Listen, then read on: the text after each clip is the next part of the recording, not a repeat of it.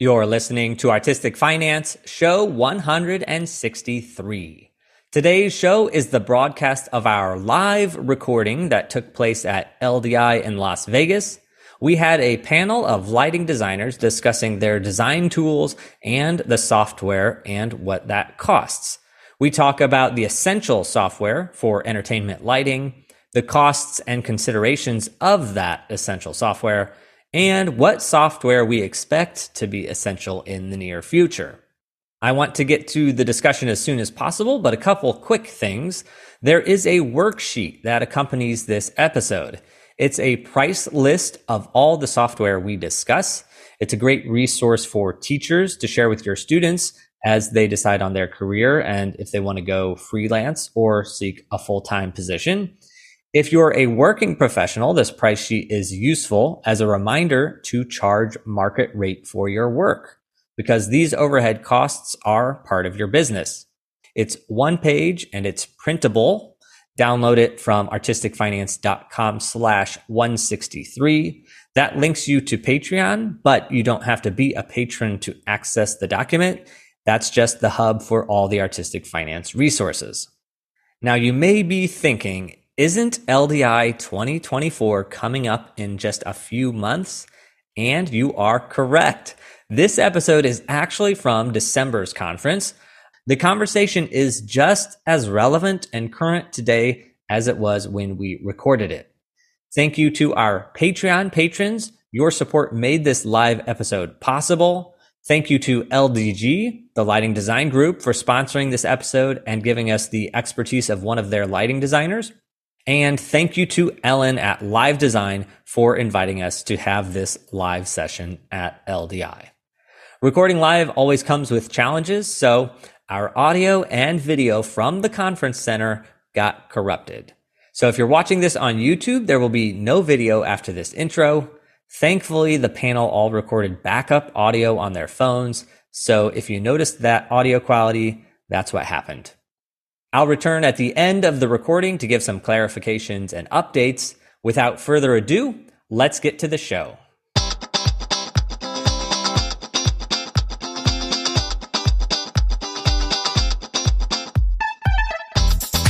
You are listening to Artistic Finance, where we help creatives learn about the business of show business.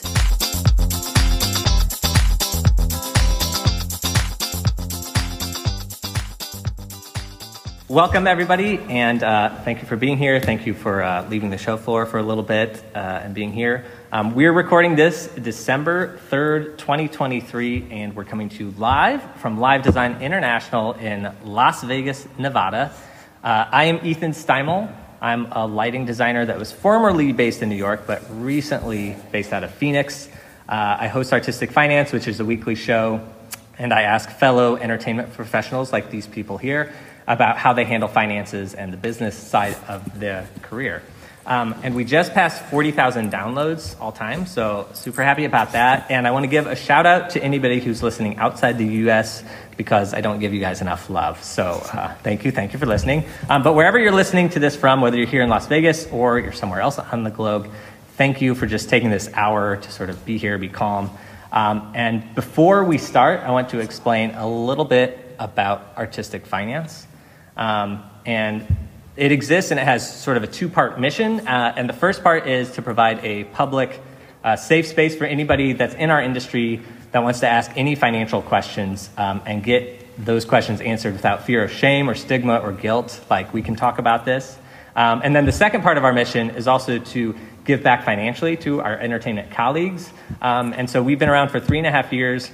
And in that time, we've given more than $10,000 to freelancers and arts nonprofits. And that's from our Patreon patrons. So patrons, people who have given to us, thank you for that. All right. So now I am honored to be here sharing this stage with our accomplished panelists, all of whom are some of the kindest, most energetic, and generous people I know. So thank you for being here. For starters, we have Ebony Madry. I'm not going in the line because I have a list here. So Ebony Madry, who is an artistic finance favorite and a repeat guest, has been on several episodes. She's a lighting designer and project manager based in LA, recently jumping to a new employer, Wasted Potential. doing some amazing things. At the end there, we have Carolyn Wong, a lighting designer based out of... New York. Yeah. New York? It says New York here, but for some reason I thought LA. Why do I think LA? No connection to LA. I'm originally from San Francisco, but I live in New York. All right, so I'm really good at editing. So we have Carolyn Wong, a lighting designer based out of New York City. Carolyn is the associate lighting designer for The Lion King Worldwide. And we have Dani Deutschmann, who is the lighting supervisor at Arizona State University and also a lighting designer based in my new place, Phoenix. And also, just for everybody, I recently started teaching at Arizona State University. So that's our connection here. And we have Ariel Benjamin, who's a lighting designer in New York City, working for the lighting design group, currently lighting the Tamron Hall show. And Roma Flowers was going to be here but had to leave LDI early. So return next year, and Roma will hopefully be here. Thank you all for being here. Before we start, just a disclaimer that we are not financial professionals. We're all entertainment professionals. So before making any decision, financial or otherwise, consult a professional. So the first topic that I would love to talk about is the software that we use to design, or any of the design tools, specifically the software, because we have to pay for it. So I'm starting this with the premise that we all use software in our design process. And before we get into those specifics, I want to ask, what was the first time that you remember thinking, I need to learn this software? Like somebody said the name of it or something. So for me, it was 2010. I was an electrician at the Des Moines Metro Opera. I had just gotten out of college. I had a class or two where we went into the computer lab and touched Vectorworks. So I knew that it existed as a program. And then when I got to the opera, they said, okay, something Lightwright. And I was like, what's Lightwright? And they laughed at me. Which deservedly so, because I had just graduated with an emphasis in lighting design. Anyway, so I now know what Lightwright is. Last year, Augmented, which I call Augmented 3D, I was looking for an assistant on a show, and I couldn't be there for Day of Tech. Somebody reached out and said, hey, here you're looking for an assistant. I also can't be there, but in 10 minutes, I can put your plot. It looks pretty simple. I can put it into Augmented, and we can pre-program it, and we'll be done. And I was like, oh, no, thank you, because I need you on site. But also, what? 10 minutes? Oh, my gosh. So then I realized, okay, I think I need to be, because I pre-program, but I don't use Augmented. So that was an eye-opener. And then this year, I've decided VOR is the thing I have benefited from a lot, but I have not actually used or downloaded, because I also don't have a tablet. That's my excuse. So you have a phone. You have a phone. I have a phone, but I use it for phone things. Okay, so those are my experiences. So I'm wondering, what was the first time or a time you remember that you were like, I need to learn this software? So I'm going to start with Carolyn down there.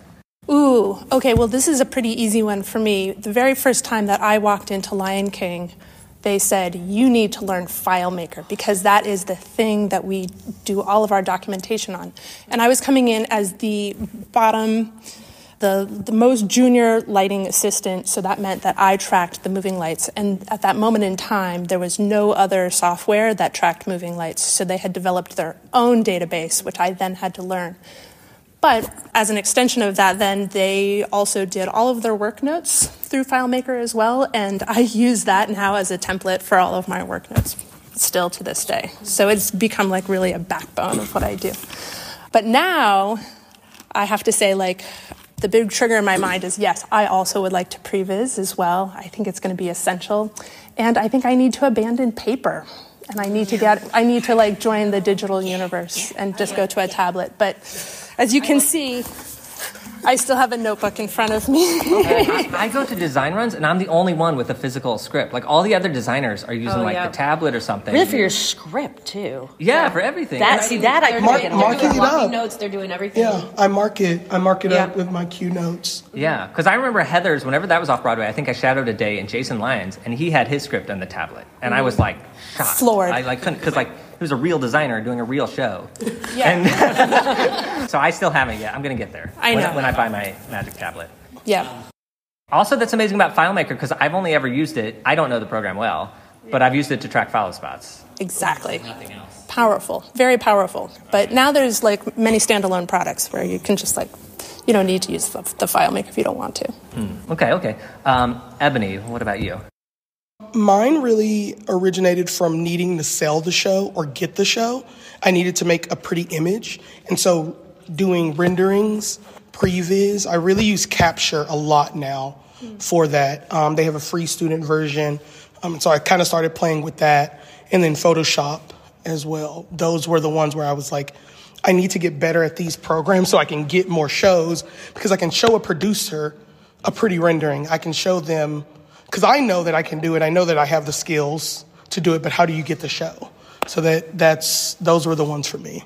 Yeah, interesting. Okay, the Photoshop is something that I don't know super well, but I was thinking if I learned Previz, I wouldn't need to learn Photoshop. Correct. And that's so I learned Photoshop first, right? Because the Previz thing is very new, right? Like I think especially when you start talking about theater, that's something that now a lot of theaters are getting more comfortable with, right? When you go in, spaces now have a dedicated computer for Augmented attached to your console, right? But I learned Photoshop so that I could take a front elevation and show some realistic beams of light, right? Prior to being able to show like a fully animated Q sequence. Okay, all right. Dani, when was a moment where you were like, I need to learn software? Definitely in undergrad. I went to the University of Wisconsin-Madison, and we got a lot of hand-drafted plots, and I remember just updating by hand, before data exchange. So I think that's the thing that I most remember and being excited about when I was in undergrad, was not having to update the plot and then update the Lightwright separately, but when they finally were able to have data exchange and then you only update in one spot. That's a particular memory of mine. Hand drafting. You just said hand drafting. I've actually never... I got plots, hand drafted plots that we had to, and then I'd have to update them as the assistant, and I was... Wow, okay. I've never actually seen a hand... other than Ken Billington Lighting Archive or whatever, I have not actually seen. You never hand drafted? I don't think I had to in undergrad. They made me do it. Yeah. But not for real. I never did a show hand drafted. I don't think I could have been a lighting designer if it was only hand. I would have been over it. X. It would have been X is 26 degree, circle is 30, that's what it would be. When I was in grad school, we had to do a hand drafted plot before to present it first and then turn into Vectorworks. And I think actually that's something that I find with people who have just exclusively CAD drafted, the basic fundamental understandings of line weights gets a little lost, and I feel like that's still it's sad to me that the younger generation doesn't still have to hand draft. Well, I think it's also part of coming up that got to hand draft a plot, but I think there's reasons for it too. It's a little bit of artistry too, right? Yes, absolutely. So I don't want to skip you, Ariel. Yeah, no. Was that your moment of no? When was your moment? I mean, obviously, definitely Vectorworks and Lightwright, but specifically, so Ethan mentioned I work for the lighting design group. We do broadcast television studios, and one of the big things we do is a lot of installs that do not have an on-site LD for them, so we're leaving the client with a studio that they have to run themselves. And the way we do that is with the EOS Magic Sheets. And that software, when that came out, I know, first of all, I just want to preface, I can't even bring up a channel on an MA, but I do know that they had Magic Sheets, I believe, before. Yes, it is. Yeah, it was a very, ETC was look at that. Yeah. So, but that, I would say that, and we use the Magic Sheets very differently than I think they were originally designed to be used. We use them with macro buttons and setting up basically kind of like a touchscreen app for the client. And that's something that not only did we have to really dive into and learn, but learn how to use that software in a way that it wasn't necessarily designed to be used. I know it's weird to call them Magic Sheets because I still handwrite a Magic Sheet. But also I have a digital one though, also in my EOS file for every show. So it's how much work can I do? But it's different. Do you print that one? Because you could export that off one. Of the. No. But you're already doing it twice. The one on the EOS. Well, it's the one on the EOS is has the macros and this stuff. So to call it a Magic Sheet, it's like a glorified Magic Sheet. I guess just because that's still what the tab when you bring up the tab, it's Magic Sheet. So I think But I sort of live off it a little bit. Anyway, yeah. But I don't try to do double work. No. Okay, so then next question, and this is more of a lengthier question, so hopefully I want to answer it, but I think I might skip. No, I'll do a really brief answer. Anyway, the question is, what software do you do to do your work? So I'm just going to list the things that I use for almost every single design I do. I use Vectorworks for drafting for Magic Sheets. I use Lightwright for paperwork. Moving Light Assistant if I need to do documentation after the fact. EOS Offline to pre-queue.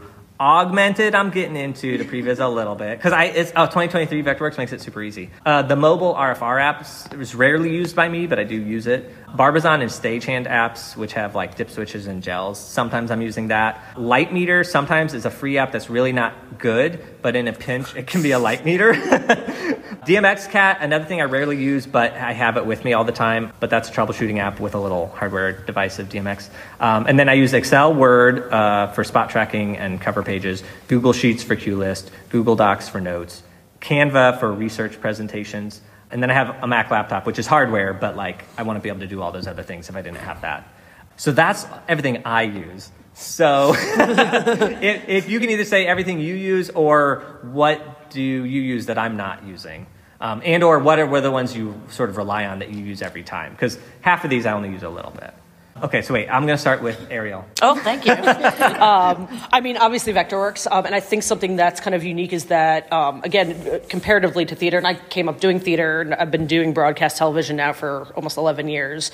The first time I saw a broadcast television plot, and I was like, why aren't those lights on 18-inch centers? Why are lights all different angles? And we use the plots that we draft are much more visually representational of how the light is actually truly hung in the space. And with that said, and it's funny because you brought up the Vectorworks sync, my gaffer, when I'm working on a project, they're doing the Lightwright file, I'm doing Vectorworks, and I actually don't usually end up syncing because the information that they need, like I don't even have addresses on my plot. Like for me, all I need to see is the channel number and what that channel is, the purpose of that channel. So because I'm not also sending off stuff to get pre-hung, like the LD has to be in the space to hang a space normally. That kind of, I think that's a little different of how I'm using Vectorworks and Lightwright, where it's very separate. Yeah. And for me, I have Lightwright. I open it if someone sends me a channel hookup, and I put it in a binder and forget about it, kind of thing. So, yeah. Because I sync it, send it off. And then I'm very careful about if I'm going to resync it. Well, I think also because I work for a design firm, there's a lot of different people touching the paperwork. Yes. So that's where things get confusing. Yes, and everything is on. So we actually moved over from, speaking of software, Dropbox to Ignite, which is a larger file. It's a sharing archive that's also protected because it's our company and all that stuff. So many people touch those files, and as we all know, those XML files can be as wonderful as it can be so dangerous. So how that's another referencing, reason. Project sharing, all that stuff, it just kind of falls apart in how quickly everything starts to move. One of the things I first do when I start a new file is I delete the XML file off my desktop. Like it's just habit at this point. But so yeah, that's a little different about how I'm using software that we all use. So okay, do you put unit numbers on? You said channel on purpose. No, because they're all over the place. Yeah, we don't, and it's not. Cool, you're so different. I know. I'll send you all a Recent Studio plot I did, and you're also going to be like, this looks so messy. Okay. Amazing. I'm just looking in your notes, and you had Luma. Oh yeah, so that's you mentioned Lightmeter. Yeah. So I have I never used the Lightmeter before starting in broadcast television, and they're very expensive. And I actually have it in my pocket right here, which is nice. No, it does. Just walk around with the Lightmeter. Well, no, because I'm going on the floor later, so I gotta, it plugs into your phone, and it's a color and lumens meter. It's also used for photography, but I believe their company actually might have kind of died, but it was a good product. I know, yeah. I mean, it's about a third of the cost of a regular Sekonic light meter, but their software is free, and I actually find it to be pretty well done. So you can still get them. I think they just aren't making new ones. So got it. Yeah. Okay. All right, jumping all the way down there, Carolyn. Ooh, okay. So in my role, especially as an associate and replicating all of these shows worldwide, the synchronicity, I really depend on Lightwright and Vectorworks talking to each other, and I also really depend on sort of the accuracy of all the information that we're archiving. So because for us, it's about documenting it and then reproducing it over and over again. So to that end, I'm always using FileMaker because of the database capabilities of it. I actually take the EOS show file and import that into my queue synopsis so that all of the timing and the parts are always consistent, and I always have that at the ready to be able to hand to a stage manager or my lighting designer. We also do our follow spots exclusively through FileMaker. It makes it a little bit harder to share with other people, but let me tell you, those PDFs really streamline everything for every follow spot operator. Back to the documentation, I love VOR. We've completely integrated that into our workflow, even on just a very basic level of having a video document that has the queue number and what it's doing at the same time. It's become completely invaluable for, again, reproducing the show. And sorry to interrupt. How did you integrate that? Because the show's been going on forever. I know. And so is it just you chose one of the shows to just put a video of? And we do it for every single show, but that way, because there's slight variations for the scenery and the staging for each show, and it just helps to have a picture representation that you can you can see one movie and you can see another movie and be like, what's different about these two? We are constantly in that position. And so whereas MLA is capturing static images of each queue, it's helpful to sometimes see the transitions or see how the timing works out so you can see how everything kind of goes together. And are you using it in tech, to reference the last show, or is it operators that are using it? Oh, it's a little bit of all of the above, right? Because when you want to be why is this different than something else, than the norm? We can reference older versions of it. Be oh, how is this different than the time that we did it in Singapore? Or how is this different than the Hamburg show? And you can sort of tease out those differences more easily with the VOR capture. And so if people working on the show, they just have access to it. They have access to it. If they need to go look at it. Exactly. Well, it's also when you start putting in understudies and they're doing the timing slightly differently, or maybe they're standing 3 feet off, you can see that more clearly with the VOR. So, and that's been really helpful for us also in the tech process. If you're trying to really dial in where a performer is standing on stage, you simply look at the video of the rehearsal last night and be I can see that light missed him by 3 feet. And then we can do that without having the performer in front of us, provided they're consistent, of course. Of course. Yeah. Amazing. So we use VOR all the time. The MLA documentation is still really essential for the running crew that's left behind when they're swapping out moving lights. And I'm going to say it, we use Dropbox hard and heavy. It's just to put everything into one place and share those files. It's become absolutely essential. And the other one, which I think is, the unsung hero for us, is Microsoft Word and Excel. Guys, it's been around for ages. I hate paying for it, but it's kind of the universal, everybody has it. So I like the way that everybody can open up a doc file or an Excel file and be okay, navigate it. Way to bravely say that. Yeah. Dani, can we jump to you next? And actually, so Dani's lighting supervisor at Arizona State. So you get paperwork a lot? Yeah. So I feel you use it differently because I send it off to you, and then I don't sync it after that usually. So anyway, what do you repeating? Because you also work with a bunch of different designers, right? And I assume they might be sending you different stuff. So. I am the lighting supervisor, and I am mentoring students through their process as head electricians. So a lot of it is once the student designer has turned in their parts, and we use Google Drive for everything. We use Google Everything. And this is a thing because I Dropbox here. You can sync Google Drive in Dropbox. Seriously? Yeah, you can. It's pretty sexy. Oh no! You can't. Okay, all right, we'll table this one. So obviously we're using Lightwright and Vectorworks. Adding to the list of things, I use Asana. It's a task-based app. It's great for electricians because you can have things that you need to do, and then within that you can assign them to people, you can have deadlines, you can have PDFs to reference. You can follow when there's multiple people involved, or you want to just be able to, you have an assistant electrician, and whoever's there and whatever's getting done, you can actually check it off and see where you are in the process. So I like to have the students use Asana. I think there's maybe 14 seats for it being free. So I haven't really, in my particular realm, had a problem with the limit before the 14-seat limit, because, you can just rearrange who can see what. Got it. Asana. I love Asana. Man. A new software I have to learn. Great. Ebony, how about you? What's your list of software? So it's interesting because I use obviously design software and project management software. Obviously, Vectorworks Lightwright, I've done it in an essence of being able to sync the two, but also in a very TV film base as well, right? Where they never touch each other because it's bad. I also use Monday for project staffing and like scope of work details. Very similar to Asana. So if you just need to update people on a show and like kind of what's upcoming, I use Monday for that. I also, with the company that I'm transitioning to, Wasted Potential, we use Discord. Yeah. So for all of our shows, they are listed and we have a conceptual area and an active area.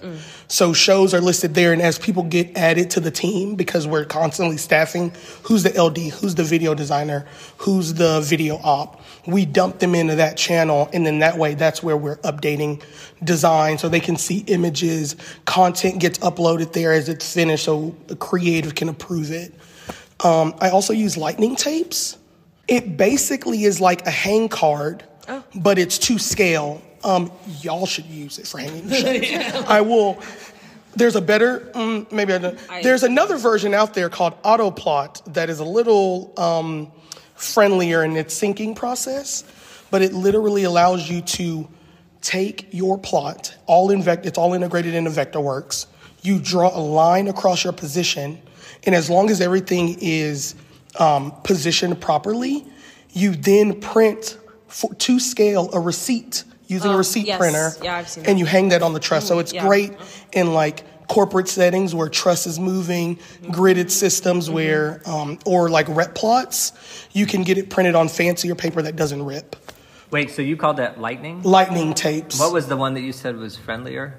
AutoPlot has one integrated in. Okay, so I'm getting mixed messages here. Which is your preference? I like them both. You just pay a little bit more for lightning tapes. And then, obviously, Capture for rendering. I use Twinmotion to kind of lush up my renderings. I don't know what Twinmotion is. Twinmotion is a drafting program, but it's really more architectural based. But it has figures that are animated, so you can have people walking through the space. People look like they're like partying at a concert. We're all impressed. Yeah, that was a collective awe. All about, I'm telling you, everything for me is generally selling the show and getting the show. So like, how do you impress a producer? How do you impress the artist so that they want to hire us to do their show? So we know that we're capable, right? We're all capable in this room. Like, how do you get the show? So for me, it's Capture and Twinmotion. Yeah. And then, a couple of others, but like I'm very digital, so Notability on my iPad, things like that. Oh, yeah, and you have Dropbox, Google Drive combined. Yeah, they are combined because to me, they work. That sounds like syncing Lightwright and Vectorworks. But see, I guess to iterate though, in their combined nature, I'm using Dropbox to store information, but I like the way like Google Sheets and Google Docs looks. I don't know, it's just more appealing to me. And so I use it in that essence. Because you can sync your sheets and your docs to Dropbox. Got it. Okay. And you also, in your list, you had Zoom, which, of course, I imagine we all use that now. Yeah. Can't not.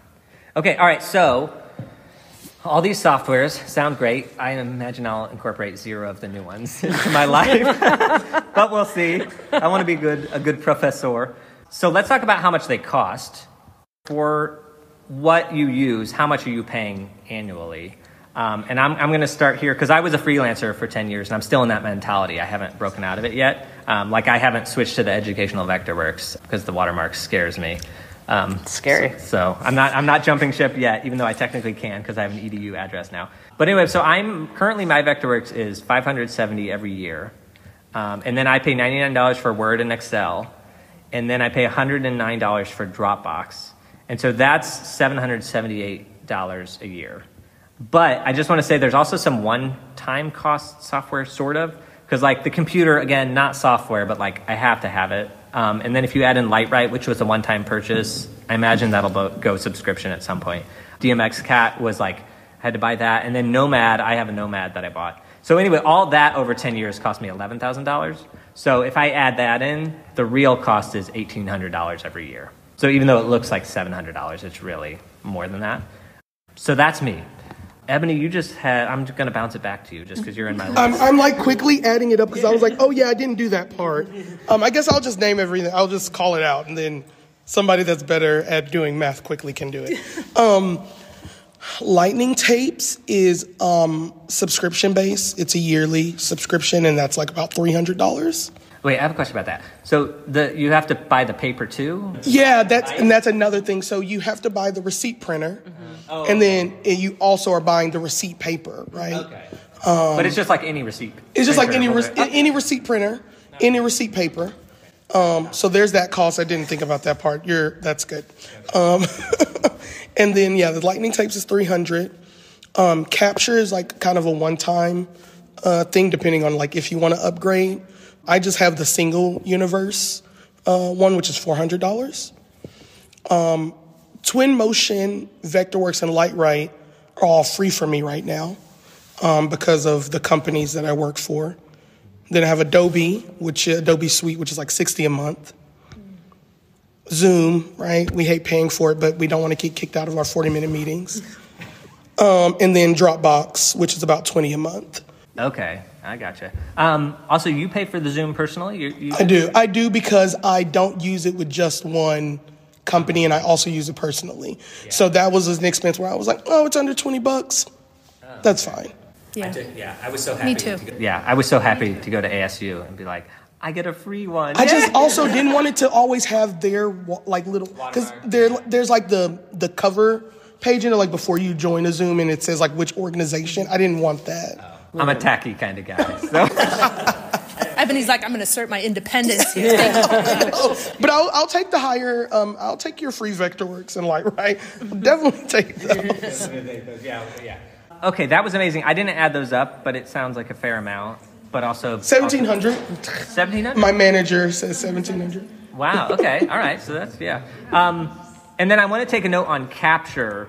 So at patreon.com/artisticfinance, or if you get the Artistic Finance link where I have all the link tree, I have a document that we've all been working on together, which is listing all of these softwares and their costs. So it's a pricing sheet.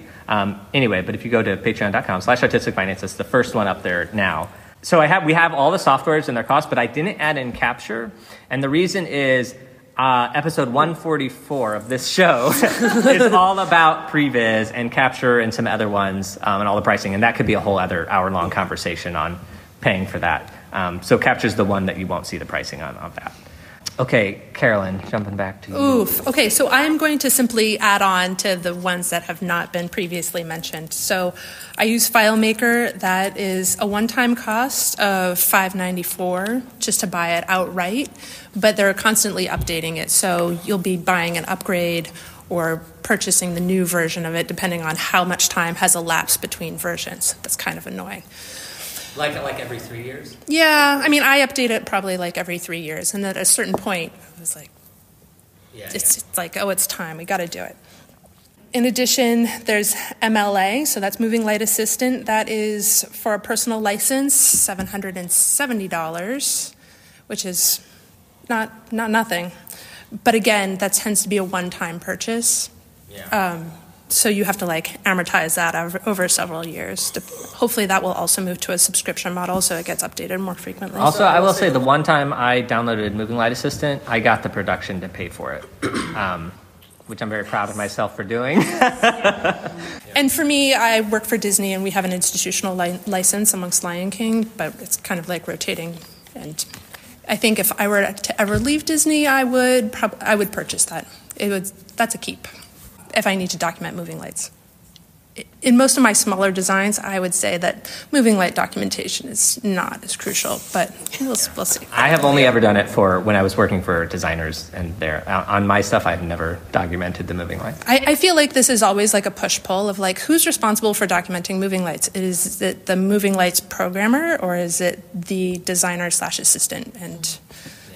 And like you mentioned earlier, the MLA requires the use of a camera.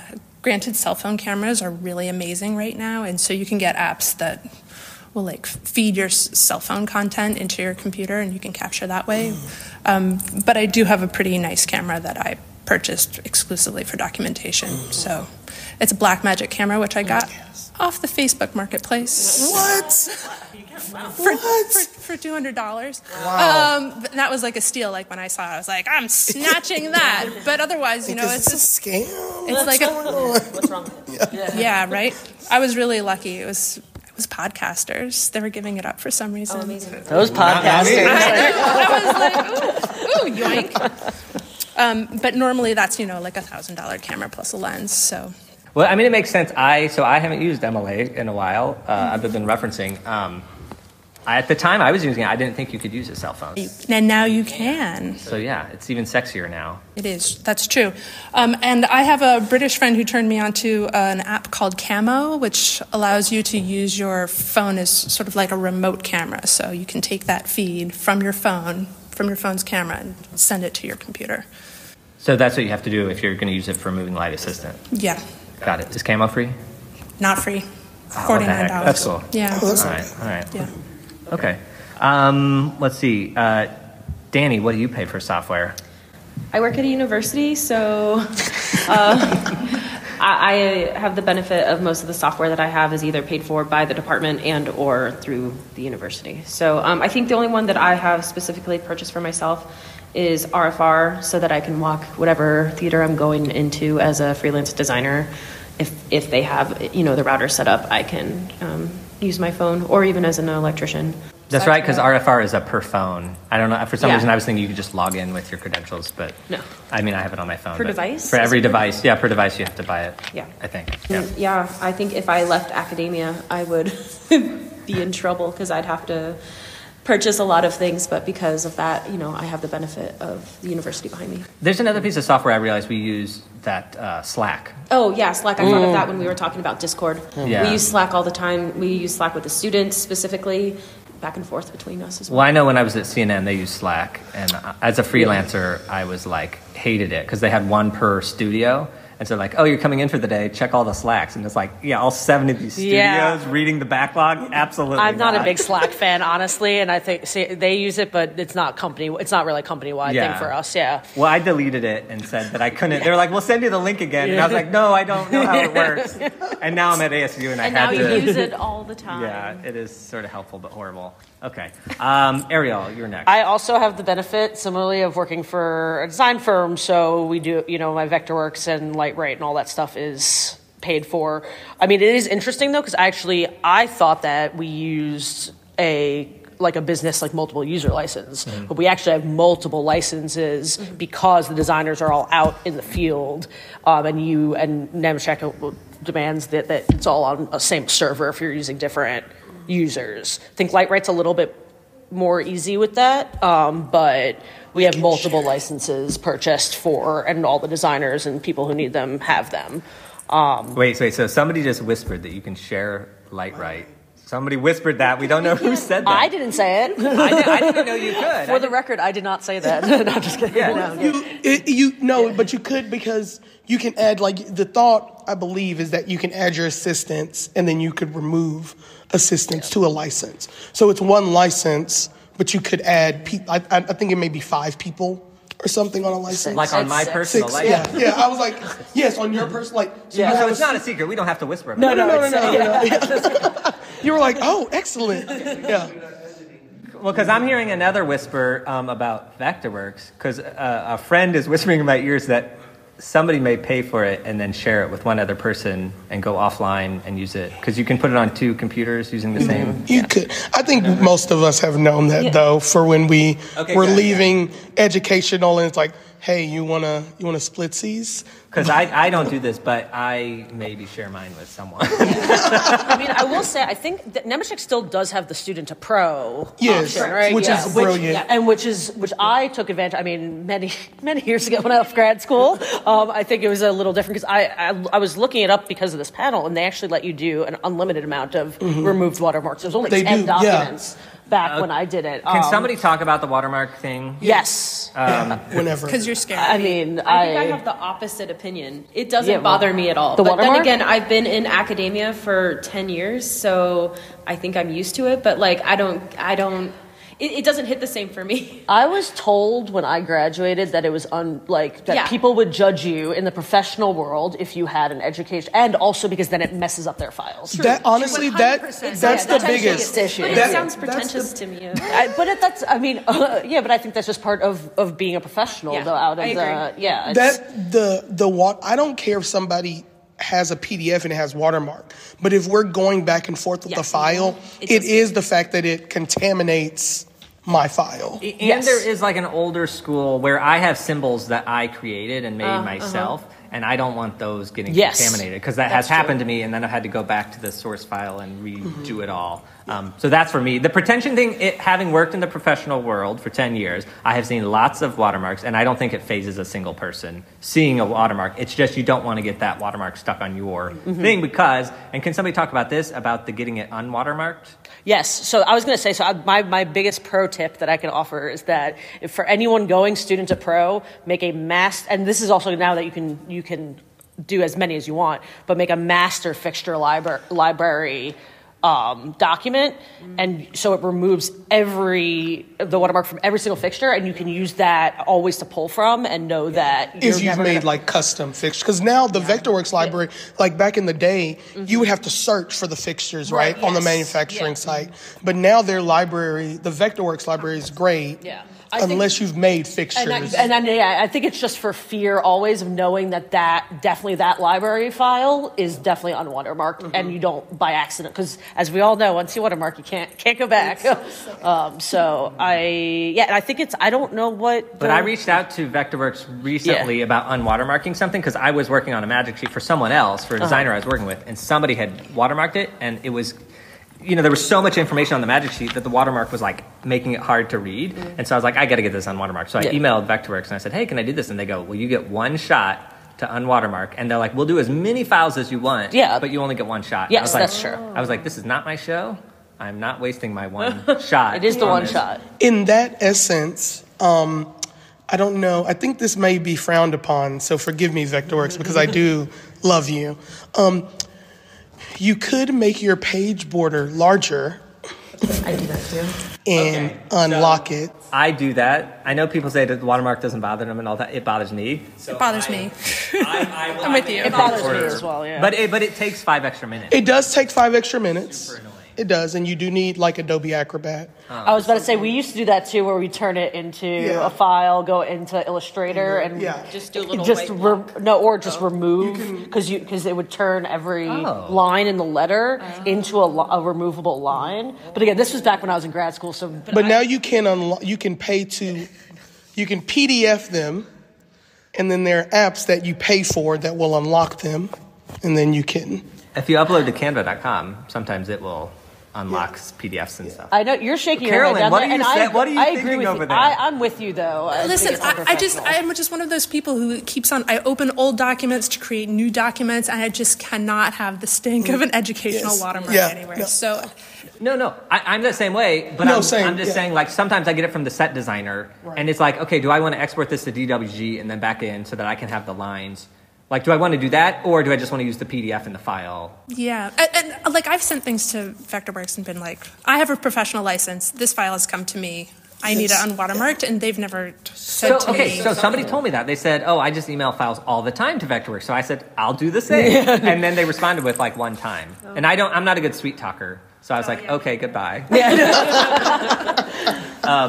But yeah, if I had a friend at Vectorworks, which I should go make a friend at Vectorworks. Yeah. But no, I do agree. I think in general, though, it is like challenging now that we are all working professionals when you receive something that's watermarked outside of an educational institution. If I'm working with a university and I'm working with students, I don't care. Yeah. But outside of that, working as like an industry professional, it's really challenging when you get that type of documentation, because it does take extra time away from you to email somebody to get something back. It's just a whole nother step. Yeah, here. I understand also what you're saying about like the kind of pretentiousness of it. Yeah. But I think, as we can all agree, Vectorworks is a staple software to be a professional light designer. And that is, as we're talking about this panel, like that is an assumed cost that you are going to have to pay in order to be a professional light designer. The nice thing now, though, is that, back in the day, it was one lump sum, right? Now it's subscription based. You can literally pay like a little over $100 a month. And so if you know you're working consistently, okay, I'm going to pay for this for 2 months and then I'm going to have to cancel it and then sign back up. That's something that now is available for younger folks coming out into the industry. Yeah, and I have a phobia of subscriptions. Yes. So I was worried about that.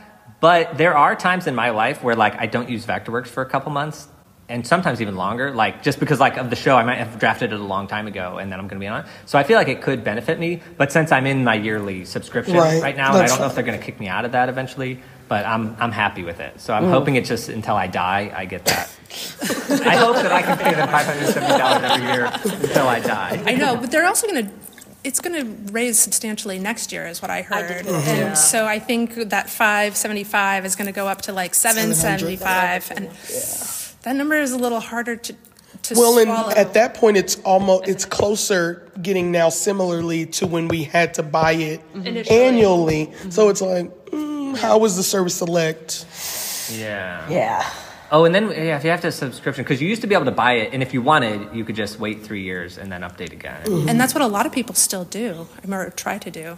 But I got an announcement, like, people that I work with are like, we're all doing 2024 right now, as if, like, and I was like, as of December 1, I was like, you guys, no. Yeah, you're like, can we at least finish the year? Because then we have the holiday season to get it onto our computers. And to work all the bugs out? Yes. I mean, come on. Okay, so I have one more question. We have 14 minutes to go. I guess which one of these are completely free? Because we've sort of talked about pricing. But which ones have a free version that is usable?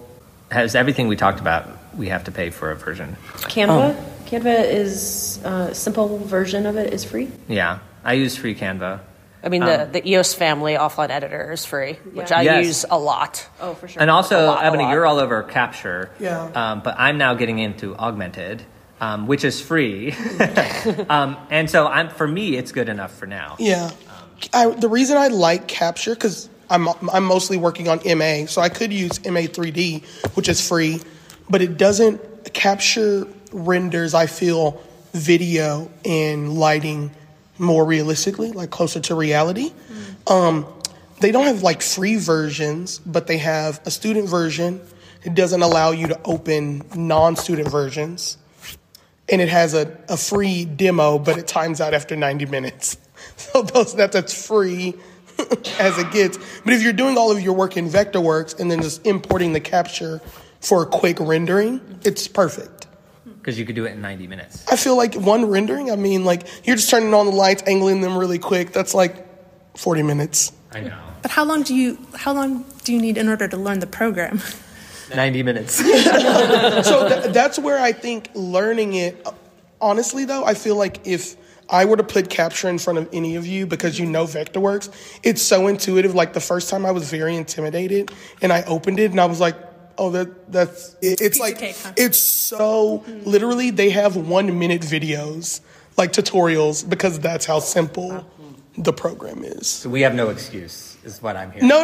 I'm just saying because we've all spent so much time in a software that is made specifically for drafting, when you open it, I feel like 90 minutes is pretty adequate if you are just doing a quick rendering. Also, Carolyn, FileMaker. So I had an illegal version of FileMaker. When so many of us have. Yeah, and I think it's still on one of my computers. But I only used it when I was tracking file spots and blah, blah, blah, blah, blah. But anyway, I have gotten by without, and I've assisted on several shows, but somehow I have gotten away without buying FileMaker. Good on ya. Good on me, but also, like, I feel like maybe, anyway. But I'm just saying it. Yeah, so that's the thing. It's if you're working with a file that is fairly old, you can continue to work in that version of FileMaker like indefinitely. It's just when somebody comes along and is like, "Hi, I have the new latest like version 19," and you're like, "Oof, guess what?" I was going to ask what version FileMaker is up to. I think it's 19. Don't quote me on that. I think I have 12. I have 12. I think when I was still doing that, I had 12.5. That was the last one I had. I'm up to 17 at this point, but I think the latest version is 19. So that shows you how long or how frequently I update. Because it's the same thing with Capture. Like, I don't feel like You don't have to. getting file. Like, I feel like I should know FileMaker, but then I'm like, I just don't want to buy it. And make that investment. but then like it's a whole thing that I have to learn. And Can I tell you the ironic part of all of this is I feel like what happened was we insisted that some local production have it on their computers to reference it, or they wanted to alter their follow spot sheets. So we're like, okay, you need to buy it. Guess what? You can't buy the old version. They had to buy the new version, and that meant that all of us had to. That's pretty much. So that just kind of bit us and that took us. yeah, FileMaker. I don't know. Hopefully, it's not in my life. I don't know. We'll see. If We'll you see. don't need it, then don't. If I don't need it, I don't need it. Yeah. I just sometimes I feel inferior. Like I see so many people using it. I actually found that to be one of the most intimidating softwares to learn. And again, I haven't used it in years and years and years, but it was very intimidating to, especially being told like you have to do this, learn this right now. So. I mean, I was grateful that I could learn from somebody else's template, and that's and so that's been really helpful. And I will confess, I use it in the most basic format. Like, there's a lot of professionals. That makes me feel better. Thank you. There's a lot of professionals out there that have created other tables, and they reference this and they reference that. I don't do that. I use it in a very basic sense, but it gets me like the results that I need, and it's really clean and integrated. Amazing. All right, so I'm going to start to wrap up. Does anybody have any questions or anything to add? Any softwares that we haven't mentioned that you love? Yeah. Everyone uses Vectorworks. Do any of you users or any of your students use drafting? You know, I thought Drafty whatever was going to become a thing, maybe. Was going to change the industry. So far, I've not seen a single, I don't know anybody. I just comment, I'm a student at the University of Utah, and the big emphasis is on Vectorworks. Like, strictly Vectorworks, have not really touched any other programs. Okay, I just realized you're not on a microphone, so I should be repeating these things. The question was about Drafty. Is that what it's called? Yeah. If anybody uses anything other than Vectorworks for drafting. I wish it would have taken off the way it said it would. Subscription, but low. Oh, a low subscription. Okay, so a much less costly version. And the consensus is that nobody uses it so far, even though we thought maybe there would be. We hoped. And then you were at University of Utah, and they're using Vectorworks and emphasizing Vectorworks. So. And same thing for Arizona State. We use AutoCAD. The set people use AutoCAD. Yeah. I was going to say, our systems installation department uses AutoCAD because that's in line with architectural draftings. But yeah, all the designers are strictly Vectorworks. Yeah. And also, I will say, last summer I did 3 shows, and 2 of the set designers used Vectorworks, actually. So I've started seeing set design. I don't know if that's a thing. But I found a lot of scenic designers use Vectorworks. Yeah. I think it's a by school basis. Yeah, it's I think it is like, where did you come from? That's fair. Yeah. Who did you learn from? What's your pedigree? Yeah. this is a question for me, just random thing. Is Mac versus PC a thing at all? I feel like this is a little bit like tilts its hat back to the Vectorworks question. Like, I was at a crossroads in my life where I was like, should I go Mac or should I go PC? And somebody was like, you should buy the computer that all your colleagues have, just for, I don't know, ease of use and communication. And that is how I got pressured into getting a Mac. And I haven't looked back. I think I'm the person that sometimes has to carry 2 laptops, a PC and a Mac, because MA 2 is PC driven. So if I need to do any offline work without a console, there's no Mac based version of MA2. That's what I was curious. Like, do you have to? Because I survive on a Mac. But I'm an Apple girly. Like, I'm an Apple girly all the way. Like, I open a PC and it really makes me panic. I just don't like the way it looks. yeah, instantly. Because I don't know. There's a program called Pharos that people use, and then what's the architecture one that Revit. Yeah. Because we have this center in Phoenix called the Mixed Arts Center. It's like this new state of the art, blah blah blah. We went there for some lighting training, and the trainers like ranted. I don't know why, but for like 10 minutes was like, don't use Mac. We need PC for all this, and you can't be a lighting designer if you use Mac. A lot of the programs, so like architecturally, a lot of those programs are PC based as well. So, okay. I mean, I will say on the technician side, I find my gaffers and stuff are more PC leaning. And I think that's just power wise. And I think also when they're also remotely running a console off the ETC dongle. It's like I've found that they prefer that, but I'm also an Apple person. Yeah, because I found that everything I need can go on the Mac or the PC. Doesn't matter. So just personal preference. Okay, one last question I just really want to quickly throw in here. Nobody knows this is coming. What's the next project that you're working on, just for fun? And we'll just start there and work the way this way. Ooh, okay. Well, the Lion King US tour is about to do a wholesale upgrade of all of their moving lights, and they're removing all of their scrollers from the rig. So we are going to move to an almost completely LED environment there. So nice. That's really exciting. We just saw it at the Pantages in LA a couple months back, and I know it's coming to Segerstrom. Yeah. So I'm very excited to see it there. That's dope. That's super dope. I don't know that I can say any of my upcoming stuff. I'm very blessed to be working with a lot of tours that are going out of the door with a lot of phenomenal artists. So can you say any? Because I know you text me some videos and stuff, and it is amazing. Yeah, I can talk about stuff I've just done. I just sent out the Rod Wave tour, which is wrapping up. And I just had the pleasure of working with Michael Bublé on a fundraiser event. These are amazing things. I'm impressed. Dani, what's next for you? I just closed a musical, Miss You Like Hell, and then as for our theater department, we are doing a production of Clue. That's the next thing on the list for us. Very exciting for our theater department to be doing Clue. It's going to be big, and then we're also doing Detroit 67 later in the semester. Awesome. Ariel? I also can't a lot of times talk about upcoming stuff. I did just launch brand new studios for Yahoo Finance. Okay. That just launched about 2 weeks ago. And I believe I'm going to some presidential debate in New Hampshire, I think, in January. But and then ongoing, I have, as you mentioned, the Tamron Hall show on ABC. We're in our 5th season right now. So hopefully we keep getting renewed. Okay, real question from me. Yahoo Finance Studios. Correct. How do they compare to the Artistic Finance Studio? I mean, not as well lit, but Not as well lit. there you go. Okay, I'll hire you. I'll call you. Okay, Thank amazing. you. Okay, all right. So that's the time we have. Thank you, amazing panel, for being here. You guys are awesome. Everybody, if you enjoyed this panel, you can hear some of these people on previous episodes of the podcast, and you will hear the rest of the panel on future episodes of the podcast. You just don't know it, but they have all, by being here, agreed to be on future episodes. So if you're really hip and into technology and or podcast, like and subscribe, Artistic Finance. And if you're listening and you need a production of The Lion King lit, call Carolyn over there. If you're needing a huge concert or event or tour designed, taken care of, call Ebony there. If you need a television studio designed or refreshed, call Ariel.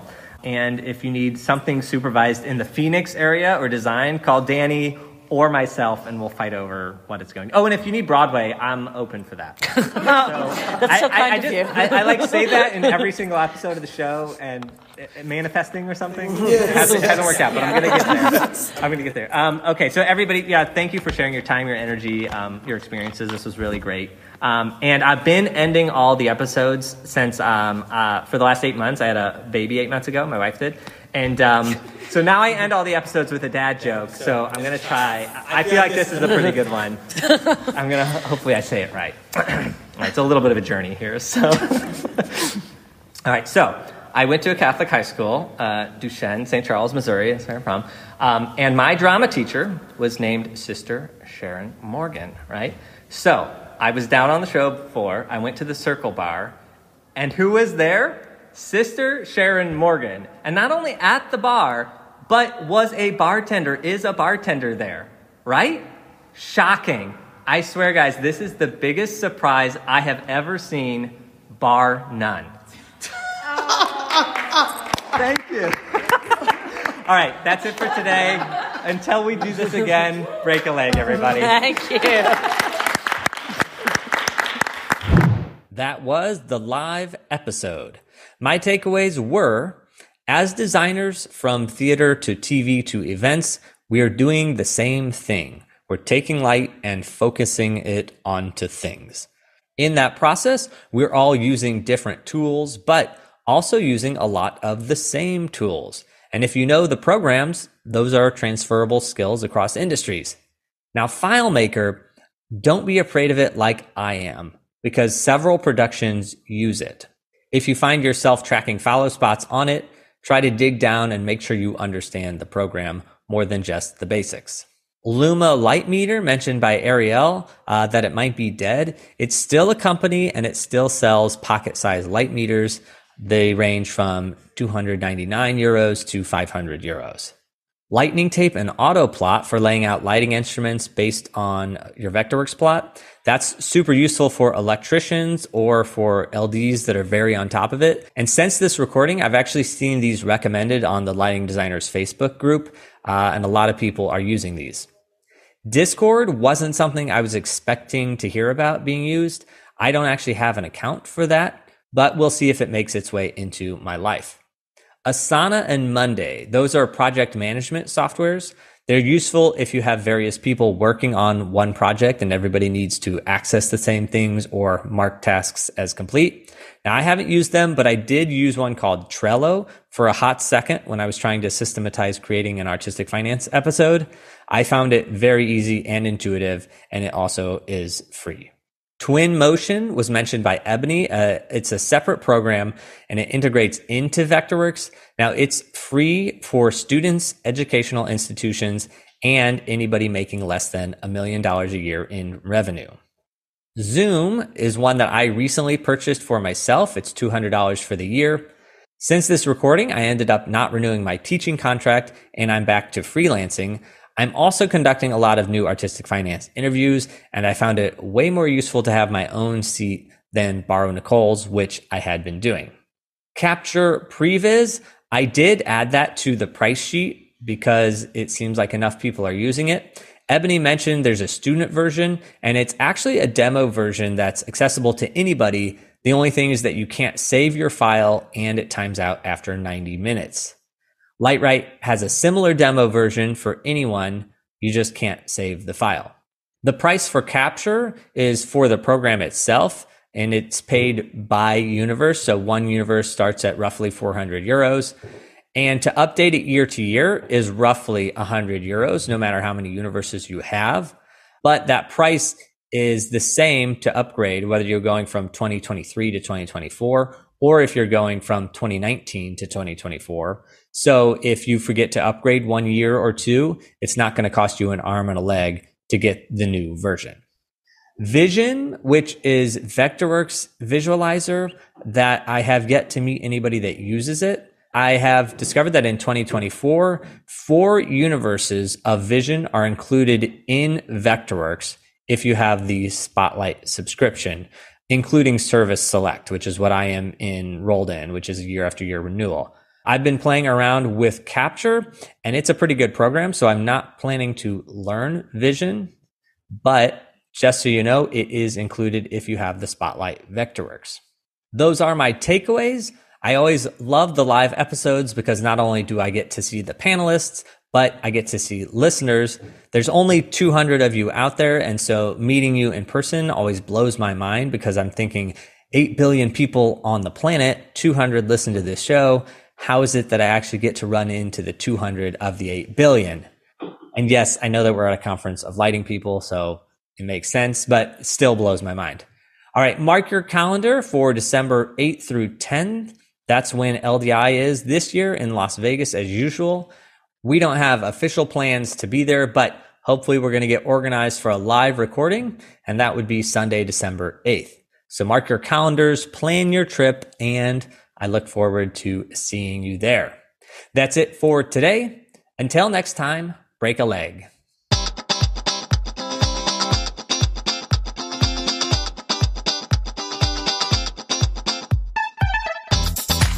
Thank you for listening to Artistic Finance, where we interview successful artists, leaders, and investors to help educate and inspire the creative community. To access our show notes and resources, go to artisticfinance.com. This show is for entertainment purposes only. Before making any decision, consult a professional. This show is copyrighted by Artistic Finance. Written permission must be granted before syndication or rebroadcasting.